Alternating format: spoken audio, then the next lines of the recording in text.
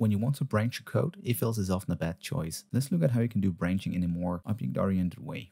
Our first example deals with state. Sometimes you want an object to behave differently depending on which state it's in. And here we have a very simple account class.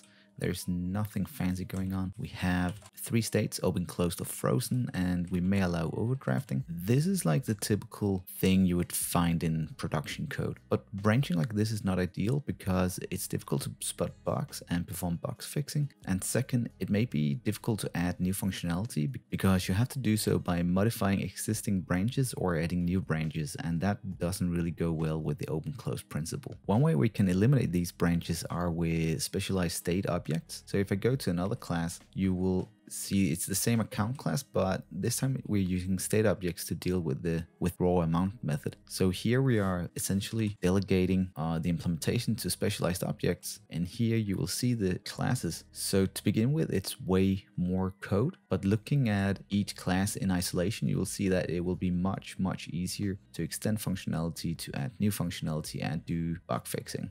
So here we have another example of using God clauses, and for this we have a create user command that will essentially just take a username and create a user and store it to the database. That's the point of this. Before creating the user, we need to check if the username is actually valid. So we have a bunch of if-else cases here. If they succeed, then we're going to create the user, save it to the database, and return true. One way we can easily make this more readable is just by removing the else if and else.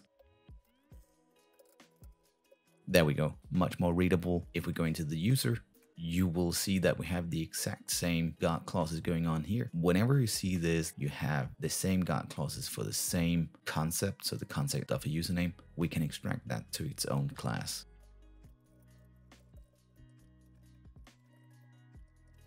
There we go. Now we have encapsulated all the username logic into this specialized class. It's just a matter of switching the primitive type to this new user object.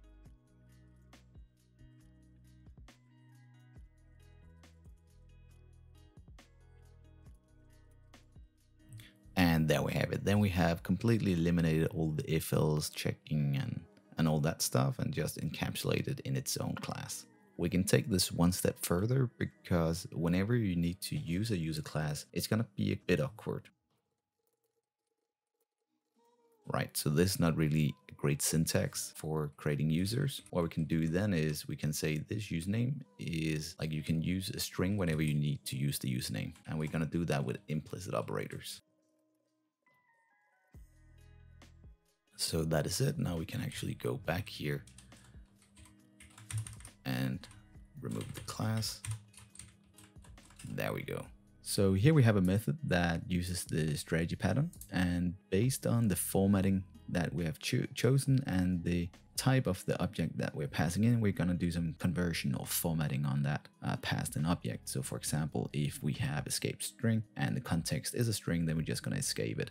If it's a date time, then we're gonna format it to year, month, day. If it's a decimal, we're just gonna do 1000 separate on it with no fractions, as you can see here. And if there's no formatting, then we're just gonna toString it, and that is pretty much it. And we want to apply some formatting on the properties, then we're just gonna do like this. And then I have a toCSV method here.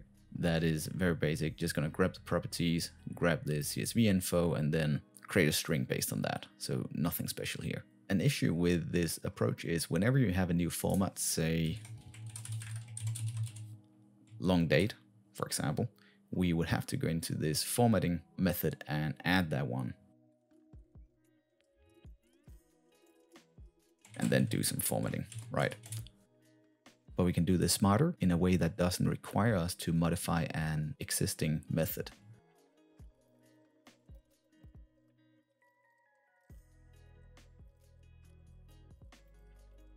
Okay, so this is basically the skeleton of what we want to achieve.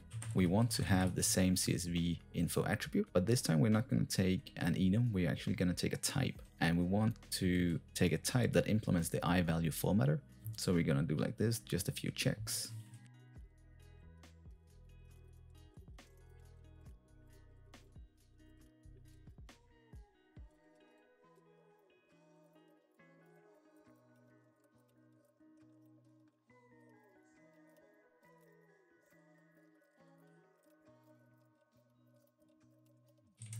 So one thing we want to make sure is that the formatter type actually has a default constructor, a parameterless default constructor.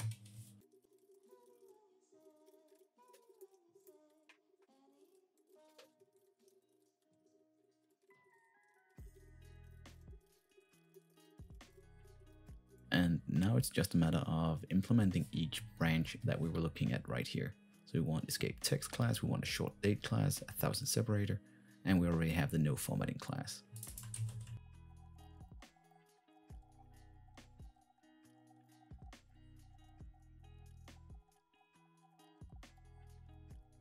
Now we have each branch separated into specialized objects.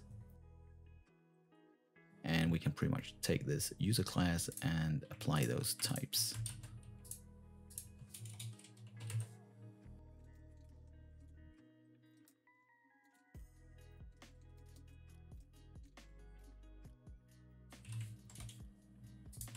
And there we go.